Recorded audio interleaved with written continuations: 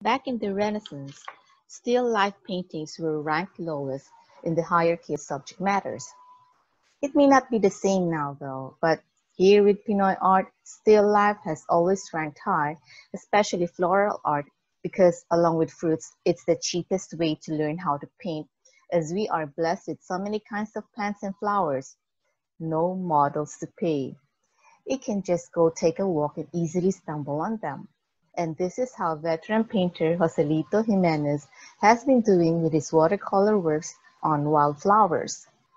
Jimenez may have given his Cosmos work a literal title, Misty Red, as the flower is red and the weather is misty, but he also transports us to our own experiences of walking a cool morning in Baguio or Tagaytay, where things feel, smell, and are fresh. Flowers are beautiful on their own, and none can ever steal their thunder. Not a tabletop with crafted ornaments, even if the flowers are missing a petal or two. None can steal their thunder. That's why our focus is on the flowers. Some might not even notice the lace and the table. Zinnias symbolize everlasting love, remembrance, and tribute. I wonder if the artist had anybody in mind while painting this. Daisies usually come in twos to form one lasting bloom. To see a solitary one on the ground gives a foreboding understanding that someone has lost a partner. The ground is wet by the tears shed for the hands one will never hold again. The artist calls his work Forgotten Promise, in sad allusion to the impossible promise to be together forever, as we, like flowers that are here today and gone tomorrow, will also have to give up the ghost. We see fences that forbid our entry, but nothing can stop us from taking in the healing effect of Mother Nature as she frames our view with leaves and bushes accented by yellow florals. Speaking of healing effect, a butterfly pea is known to help with depression when taken as tea. Perhaps you don't even have to drink it to enjoy its benefits.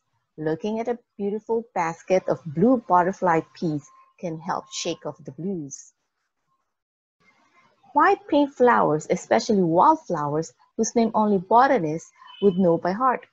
What is the point of painting them when we see them all around us every day? What beauty is there to see when they are usually in a muddy puddle with weeds growing alongside them? And that's just it. Artists frame wildflowers that we usually drive past or tread upon, ironically, on our nature walks. We take them for granted. It takes artists like Jojo Jimenez to make us stop but appreciate the wonder that they are. After all, the ultimate painter described them as very good when he created them on the third day. And last I checked, he hasn't taken back his compliment. For more of Jimenez's beautiful works, follow him on his Facebook page. By the way, hope you noticed that we went through the Roy G. Biv color spectrum while looking at some of his wonderful works.